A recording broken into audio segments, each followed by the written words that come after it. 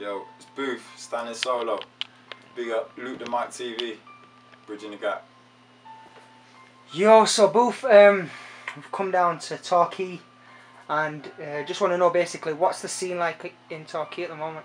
Well, everyone say like it's quiet and that, but for the small size of it, I think there's a lot of talent.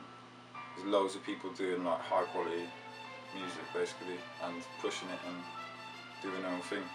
No one's like, because obviously you got competing with cities and that. I'm not saying like these guys are like world class or nothing, but they're doing their own thing in their own styles and they're like taking what they know and putting their own little twist on it.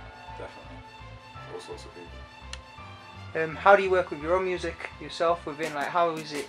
Is it easy to get your music out in Torquay? Like, have you got a big following here? And well, do you know what? It's like it's hard to. I think it's hard anyway to get anyone to listen to your music if they don't know you and they don't know your music. So, like, everyone that, it sounds cheesy, but everyone that listens to it, I'm grateful for them to listen to it, because obviously it's something that I do, and like someone's taking 3-4 minutes out of their time to check it out, and like that's big. You don't get like people going to see people's brickwork and that, like stand there for 3-4 minutes. Oh yeah, that's good. They don't get that. So like the music is big. So that's why I think it's decent. So doing like, when I push it out, get it online, try not to, we'll say like I'm doing something for the album, I record like, say 3 or 4 remixes before I work out what I want to, even though the beat's there already, I'll do like 3 or 4 remixes of something, and then I'll work out what I want to, how I want to sound, and then I'll get the tone of the track right. Yeah. And then I'll push it out and fucking push out the remixes, which is similar to it, and then see what kind of reaction they get. If they ain't getting nothing, the track's getting dashed. That's it. I say you're known for your work rate, like the amount of songs that you've got in your catalogue. You've got a lot more than the majority of artists have got. Like we've witnessed, 100 songs there on your computer that you've done. Like what motivation keeps you going? What inspirations? How have you managed to get 100 songs fully done on your computer that you've done yourself? What's pursued you to do that? What inspired you? Do you know what? Just like working with people, and like I don't like to wait around.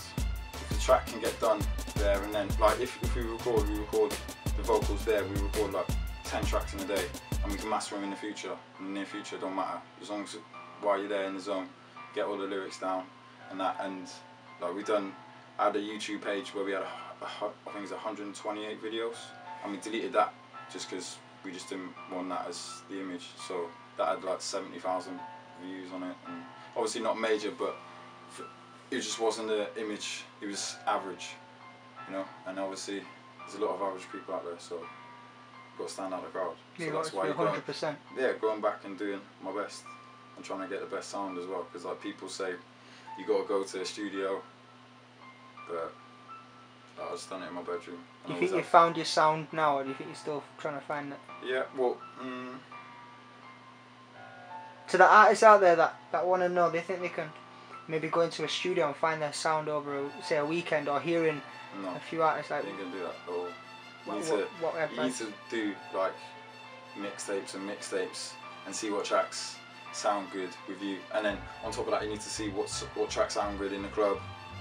And then what people are like listening to. If you're gonna do the grime tracks, you got to make sure it's the grime it's about, and not do some like average something. If you're gonna do pop music, you got to make sure it's cheesy, not cheesy, but like got the hooks that you need and stuff like that. You got to make sure you do the 100% in whatever you do, basically. If you're gonna be grimy, be grimy. If it's gonna be sad, you got to make sure people are gonna be in tears. And that's it, basically. What was your highlight in your career so far? Well, I've done warm-ups for loads of people. I've done warm-up for P Money, that was good. Done warm-up for Skepta. Done loads of, I don't know, like some mad stuff. I like just, highlight for me is basically finishing my album, producing my album myself. Apart from like 2 tracks Lewis Green produced, which is big. He's a big producer. But like that for me was the first thing, because obviously when I did my first mixtape, that was a highlight. But then when you've done your mixtape and you're on like 4 or 5 mixtapes, and you want to do your own, and you produce your own sound, and I recorded it myself, in my bedroom, and it's going on iTunes as well. So we sold some copies of the first single, and we're gonna do. Well, you're gonna be featured on one of the tracks of the album as well. So we got a big collab. That's gonna be big. So basically, the album's called No Time for Sleep because I was up every night for like a month straight, just mastering, recording. So that's it. No time for sleep. I was a busy guy. Sick. Literally up all night.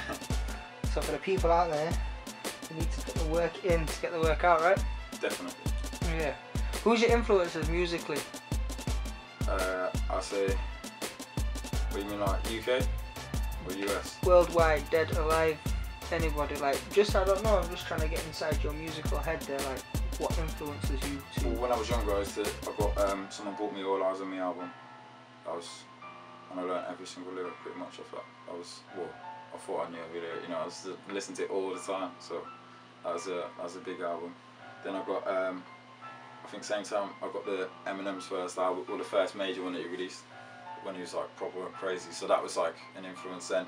And then Dizzy, Boy in a Corner. That was it. These are literally the only albums that I bought in my life, like so, or that I've ever gone and got. All the rest of it's been downloaded. So what else we got?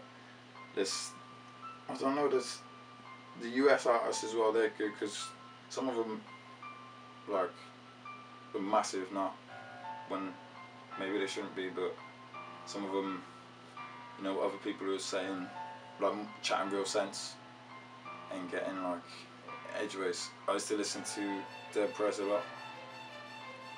They're big. Who else?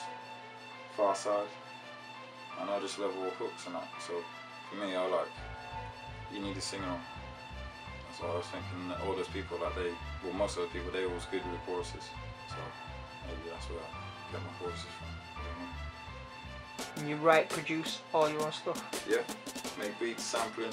That's what my favourite thing. But like, people might listen to the samples and I think, oh no, that's shit, or you shouldn't have done that, or it sounds cheesy. But when you sampling, there's no point like, if you get a cheesy tune, there's no point like going grimy on it because it's just gonna sound weird.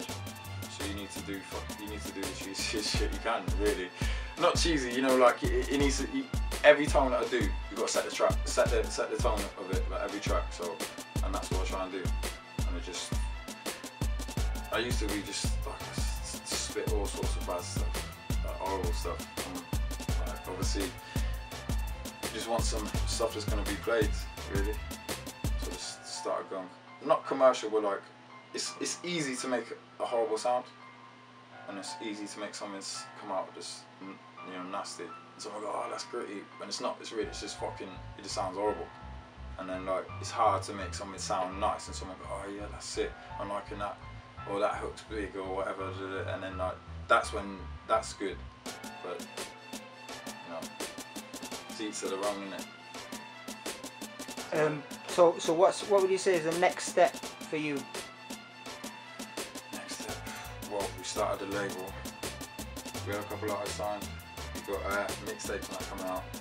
Basically, what we want to do is we want to start doing gigs. We want to start we got Standing Solo TV as well. That's up. We've got freestyles from like loads of different artists. We've got Cold in the Road. We've got loads of stuff. My album's coming. We're doing videos for that. We're just non-stop. Literally, we got like booked up all the time. We're trying to like make space and that to go film people, and yeah, we're just doing all sorts of moments. So at the moment, like there isn't an end. We just like keep going and just keep going, basically. Yeah. So anything else you want to quickly say before we sign out to all you people out there watching? Yeah, basically check out the mixtapes. We've got Standing Solo 1, 2, 3, 4. We've got Subliminal Messages, and look out for my album No Time for Sleep. And keep watching Luke the Mic.